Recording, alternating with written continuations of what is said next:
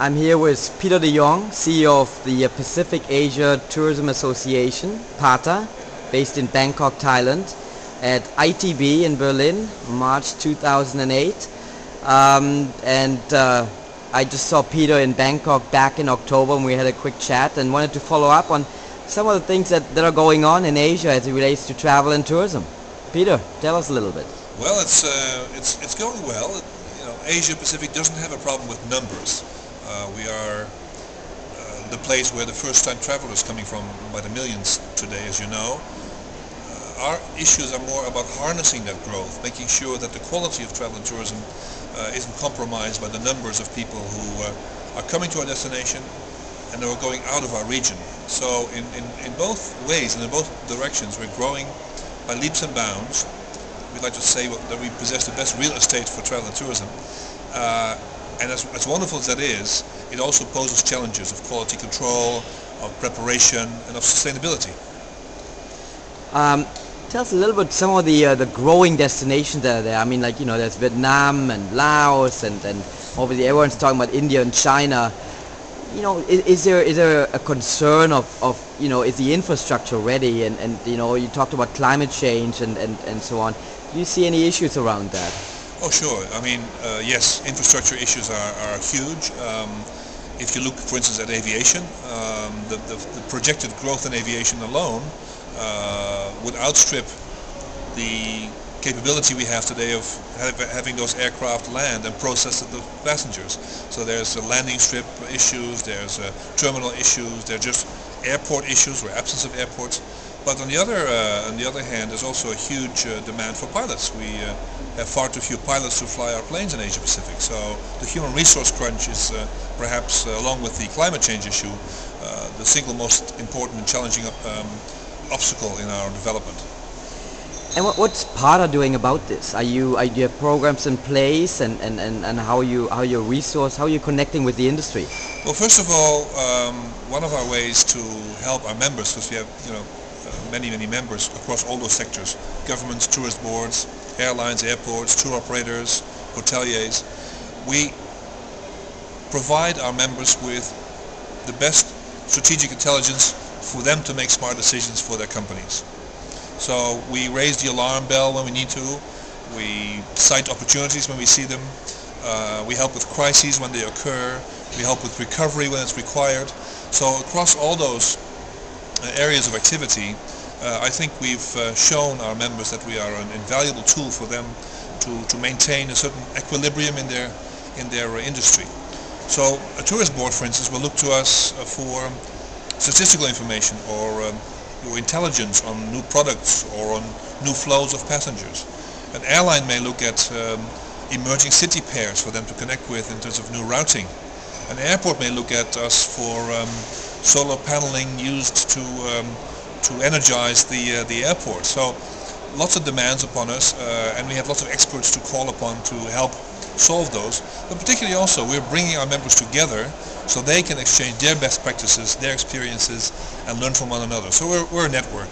Basically, we're a network, but it's a cross-sectoral network of leaders of an industry across a very big region, because we cover all of Asia and all of the Pacific. So it's a huge area of land that we pretend to cover. The agenda changes. Our board of directors decides what that should be, and the board is composed of equal numbers of aviation and transportation people and accommodation people and tour operators and destination managers. So we always get a mix of industry and public sector input to construct our agenda for the future.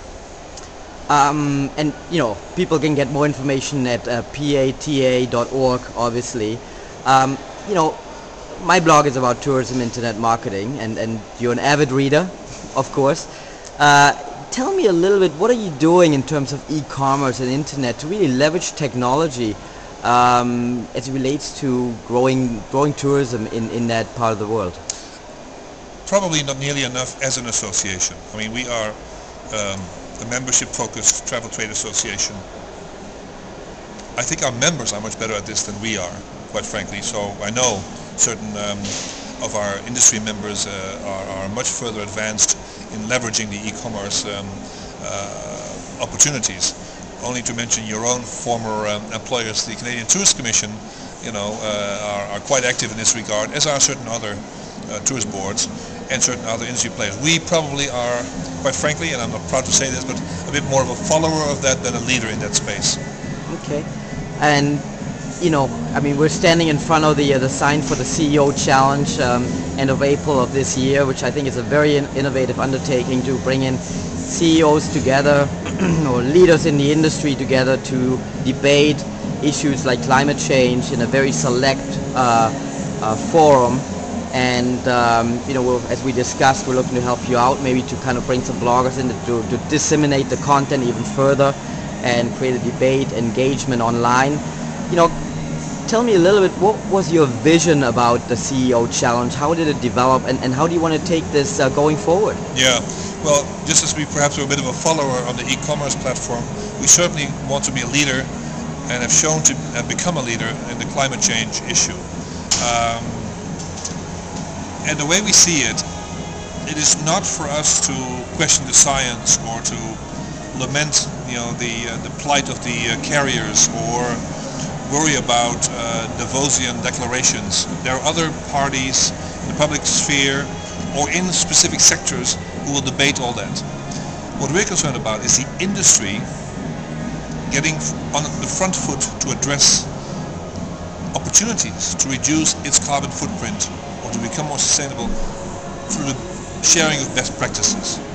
We simply want to know and communicate the best of what's out there today to reduce our industry's carbon footprint. We know that airlines are doing wonderful things in, for instance, biofuel projects. We want to know what's going on, what it looks like, what the experiences are. We know the resorts are building more sustainable new properties and existing hotels are being retrofitted more appropriately for energy conservation. We want to know in detail what that's about. We know tour operators, because of consumer pressure, are taking a hard look at destinations and how they're managing their environment so that concerned and selective consumers make smart decisions about where they go and where they won't go. So all of that we want to bring together through industry sharing of best practices in a very concrete, measurable, productive, simple fashion by bringing managing directors, directors of sales and marketing, researchers, CEOs of airlines, CEOs of hotel groups together in one place, in one time, because all of us are looking at it in our respective silos only right now. The aviation sector looks at the aviation issues and the hotel sector at accommodation issues. We want to cross-pollinate all that through bringing together of these examples and adopt them and adapt them so that there'll be 20 hoteliers, leaders of big groups, who've learned one new thing from one of their colleagues that they can take home and implement in their company, and suddenly we will have significantly reduced our carbon footprint. The same for airlines and airports and tour operation, for instance. So very hands-on to get onto the front foot of the issue, because if we don't, the regulators will get to us and they will enforce things that are not so smart, or they'll tax us in ways that we shouldn't be taxed. So it's all about taking leadership, assuming responsibility, and sharing the best of our ideas. Let me ask you one last question, and I think that's great. I recently had a conversation with Professor Jeffrey Lippman from the World Tourism Organization, and obviously he's very passionate about climate change, but he's also very passionate about enabling technology and e-tourism. And could you imagine like a CEO Challenge 2009, have a big component in there as it relates to technology and how technology can enable, the climate change issue or poverty issues or evolving tourism in general into the Pacific Asia region? Certainly can imagine it. Certainly are very open to it. We need a lot of help. We need to bring new expertise in that we, quite frankly, don't have all in our own organization, in our own company. But I'm very, very intrigued by it and committed to exploring it, because one of the big things about climate change, for instance, or some of the other overriding issues, is creating awareness in an ever greater community, and the connectedness that, for instance, blogs have like yours and other people have in their networks can only be helpful to spread the word and to get more commitment to positive change. So very open to looking at that and hoping that 09 will be more technologically driven than perhaps '08 will be. Great. Thank you so much, Peter. Great seeing you again at ITB, and I'm looking forward to seeing you in Bangkok at the Partner CEO Challenge. Thanks.